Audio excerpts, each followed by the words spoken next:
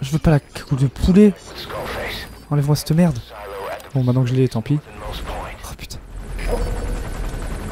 Grenade. Grenade, j'en fais quoi les grenades? De les grenades, moi savoir parler. C'est bien beau de dire grenade, mais bon.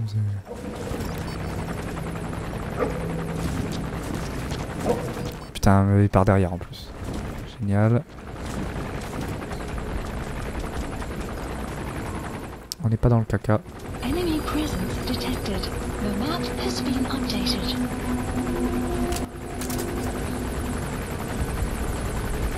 Lui, on va pouvoir le tuer. Ouais. Sauf qu'apparemment, il y en a un derrière. Oh putain, mais non. Vas-y, tue-en un.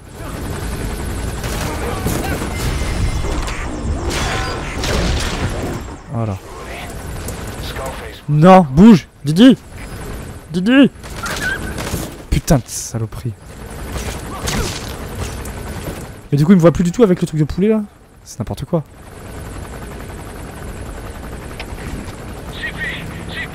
Qu'est-ce qu'il fait lui? J'ai pas compris, j'ai mis oui. D'accord. C'est pas bugué du tout hein.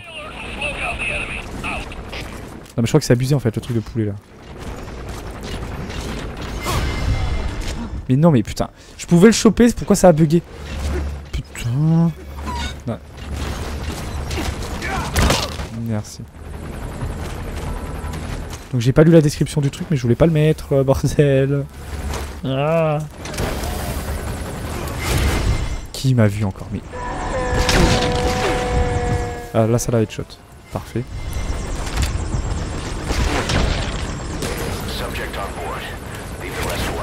Parfait. Hélico, nia.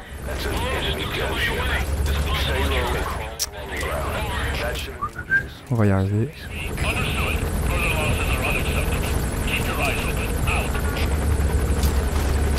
Redresse-toi. Dégage, hélico là.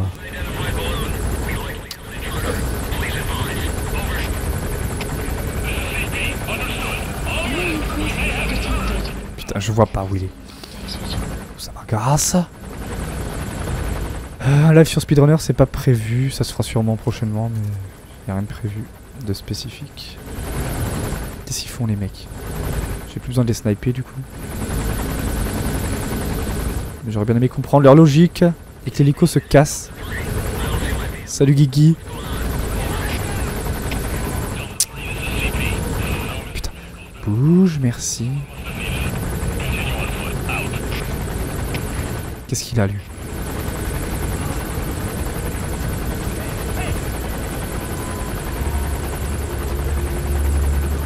Au point où j'en suis, je suis plus à une alerte près. Hein.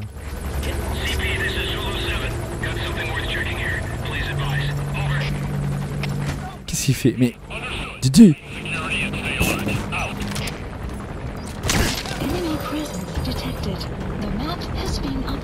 Putain, il y a du peuple. Didi, où il va? À 40 mètres. Mais qu'est-ce qu'il fait? J'ai pas compris là. Allez hop, on embarque. Hop. Oui, il y a un mec à 20 mètres. Je sais pas ce qu'il fait.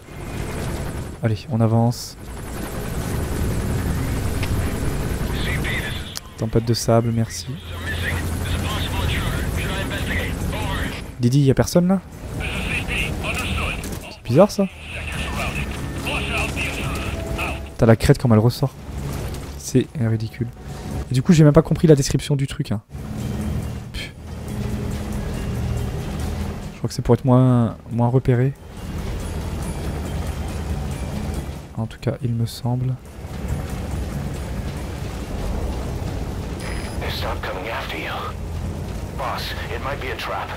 Un piège. Sûrement.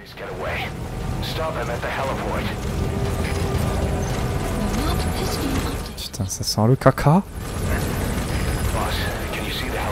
Non, je vois rien. Il y a une tempête de sable, je vois que dalle.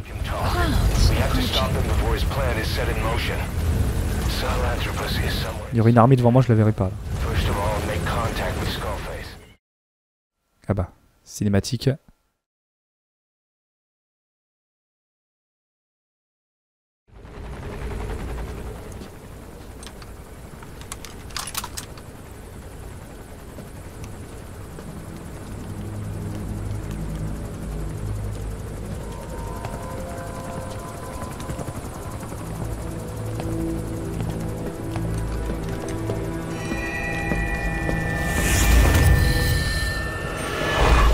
You too have known loss, and that loss torments you still.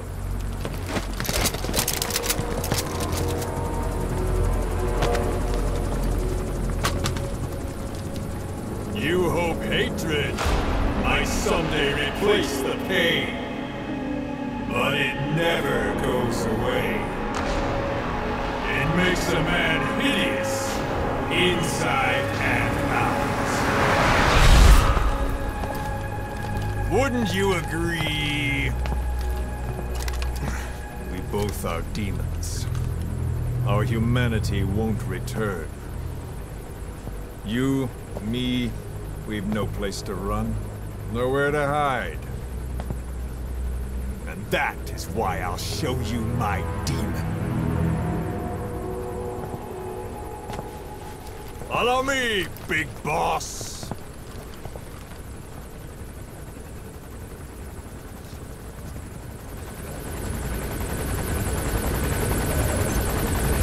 Wow. Je peux pas le poignarder là.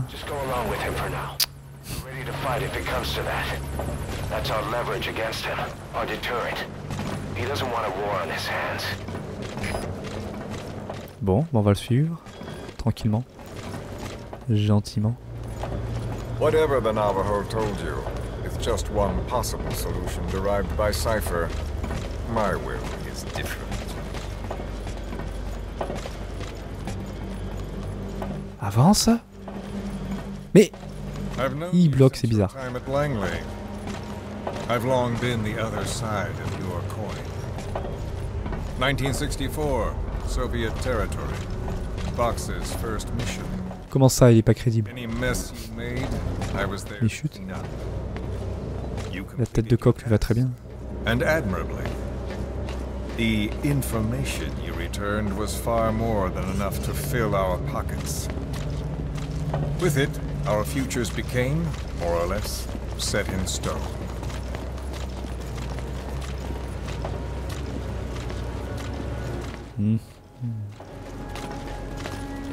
Bah, je peux même pas dévier, je suis obligé de suivre. Tu me dis plus rien. The Major came to me with an idea. Washington doesn't know how to spend money, he said. I'd like to redirect it. His goal was an organization dedicated solely, covertly, to supporting America. Cypher. You know the rest. To him, it was mourning the loss of his friend. Or rather, an act of revenge on the world, but America most of all.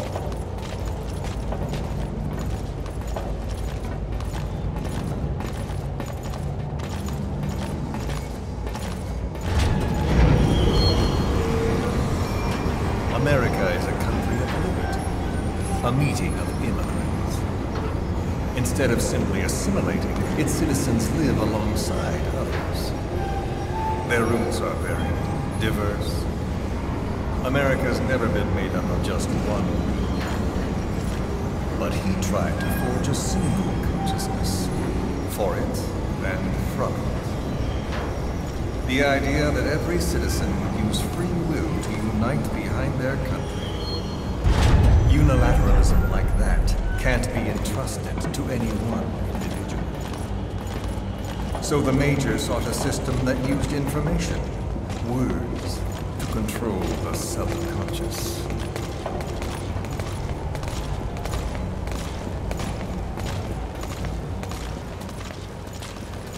Putain, ils en ont encore des tanks. Pourtant, je leur ai tout piqué. Ah, c'est à moi de conduire? Non, d'accord. On se fait conduire. Cette image, non mais please. Avec le chapeau. Non mais n'importe quoi.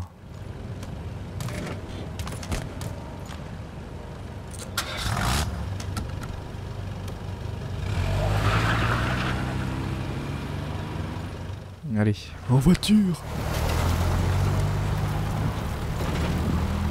To unite America and the entire world. The Major thought this was his friend's will.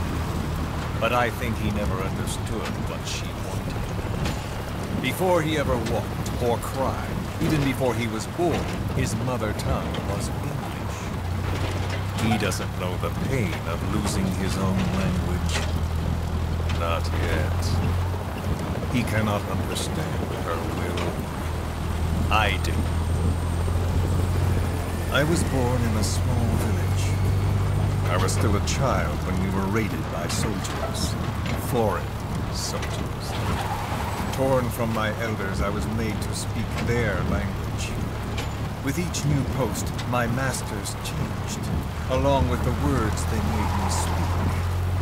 Words are peculiar. With each change, I changed too. My thoughts, personality, how I saw right and wrong. War changed me, and not only my visage. Words can kill. I was invaded by words, burrowing and breeding inside me. A philosopher once said, "It is no nation we inhabit, but a language." Make no mistake, our native tongue is our true fatherland. My fatherland. My truth was stolen from me. And so was my past. All that's left is the future. And mine is revenge. On those who leech off the words of their fellow man.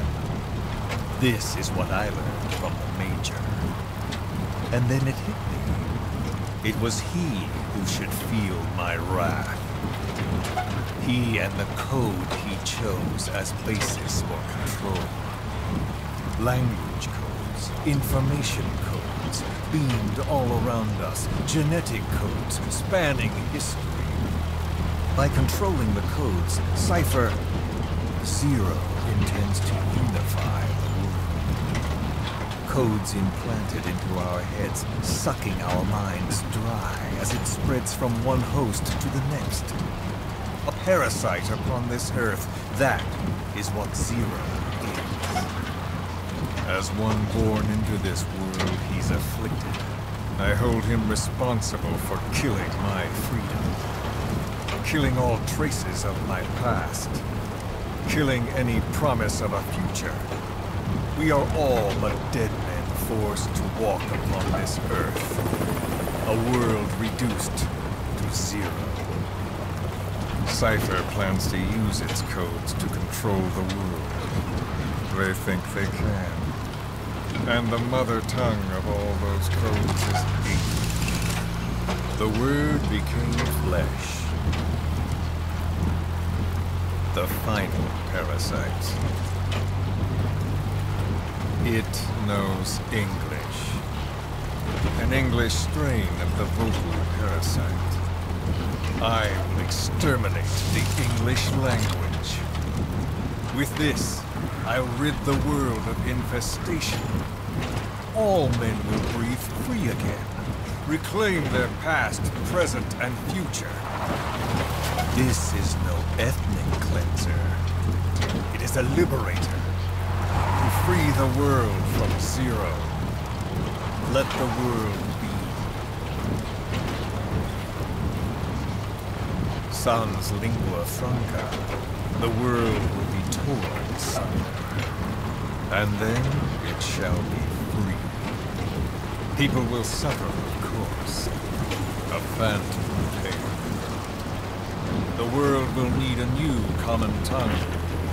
A language of nukes. My metal ear Justice shall be the thread by which all countries are bound together. In equality, no words will be needed. Every man will be forced to recognize his neighbor. People will swallow their pain. They will link lost hands. And the world will become one. This war is peace.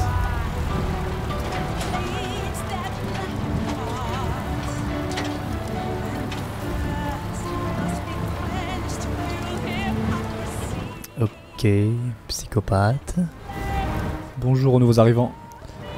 Donc non, je ne parle pas pendant que les persos parlent.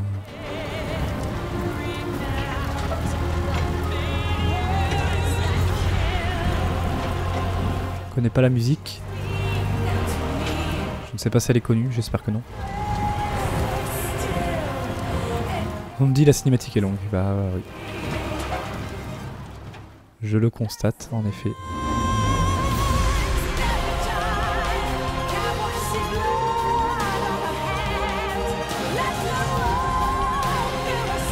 Ils disent plus rien.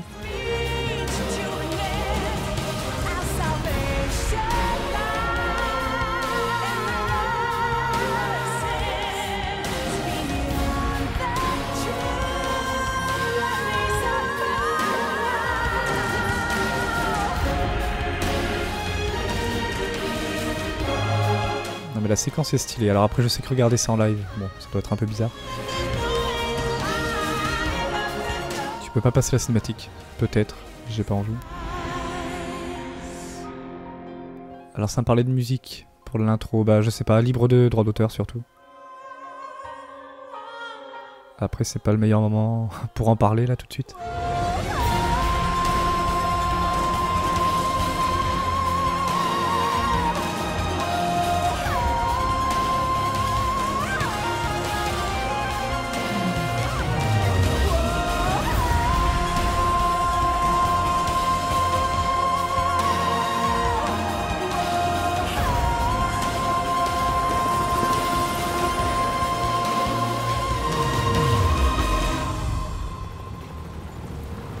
When the world witnesses Sahelanthropus, the hands of the doomsday clock will roll on, regardless of zero.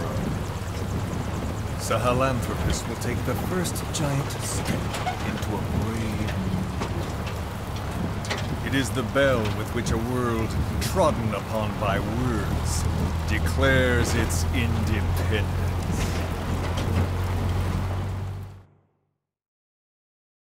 Mais pourquoi il s'approche autant l'autre là?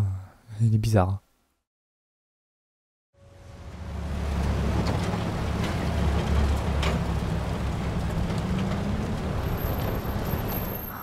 Le Metal Gear. We are here.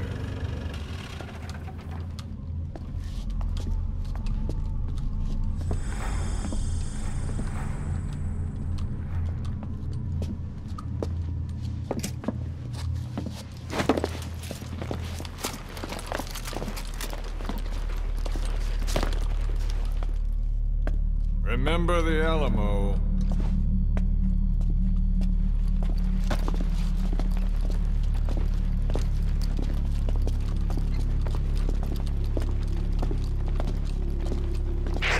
This is Queequeg on station to provide cover. Get us a line of fire. Roger that.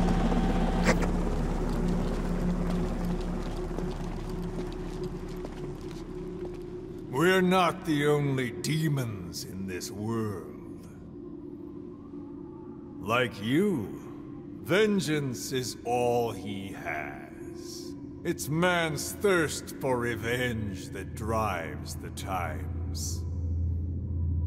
Just as you live because of me, he lives because of you. Show him!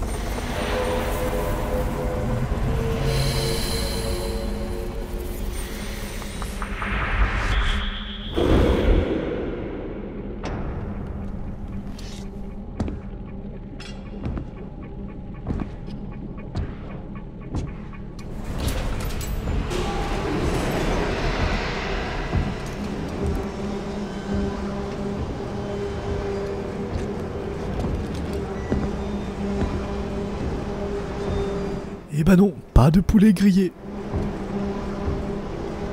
Wait!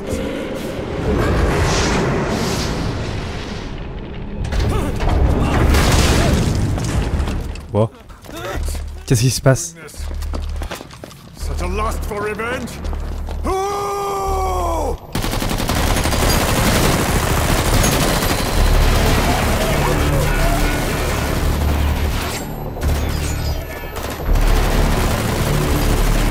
Fall back! Fall back!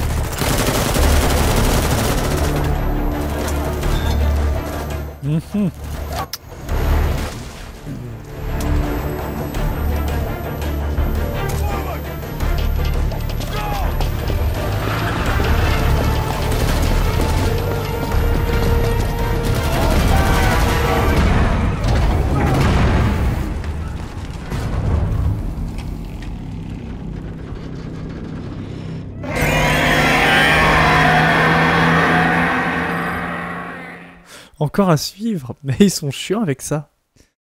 Là, depuis plusieurs chapitres, ils font ça. C'est bizarre, hein. Très très bizarre. Course au saut, eh ben, on n'en aura pas l'occasion aujourd'hui. Ça enchaîne direct ou pas? Ou j'ai le droit de rentrer?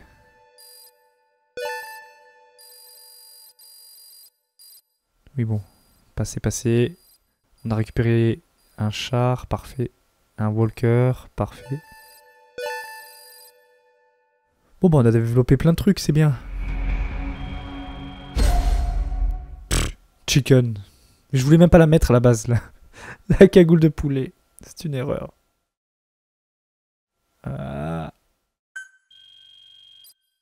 Bon. Surtout que j'ai pas bien lu l'effet, je ne sais pas trop ce que ça apporte. Alors, récompense. Ok. Chicken. On a récupéré des soldats. Ouais, rancer les plus mauvais. Bon bah du coup, on va pas enchaîner. Parce que j'ai peur que ça parte sur un truc un peu trop long. N'est-ce pas Didi? On le voit mal. Ah. Coucou. Du coup, on va quand même vérifier ce qu'on a débloqué. On va faire le point avant de quitter. Et du coup, on verra ça la prochaine fois. Hein. Comment ça se finit tout ça. Hop, on va renvoyer les troupes. Donc maintenant on a un tank. Donc on peut les envoyer sur la première mission. Non? Quoi? Pas assez de véhicules de combat disponibles. Mais... D'accord. Pourquoi pas? C'est bizarre. Bizarre. Je dois pas avoir le bon véhicule du coup. Il doit y avoir plusieurs catégories. Hop. Ouais. 25% de perte. Ça commence à être compliqué là.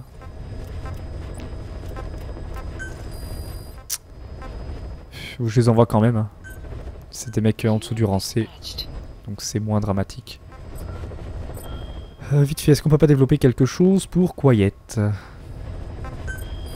Ça serait pas mal. Soso, besoin de toi. J'arrive Johan dans 2-3 minutes. Je peux débloquer ça. D'accord. On sait pas trop à quoi ça sert mais on le débloque. Hop. Ce sera pour la prochaine fois. Et de toute façon j'ai plus assez de thunes pour le reste. Ouais. Niveau armes, faudrait que je prenne un lance-grenade quand même. Pour les missions où faut être bourrin. Mais on verra ça une prochaine fois. Donc je vous dis bah merci d'avoir regardé et à la prochaine pour la suite. Salut!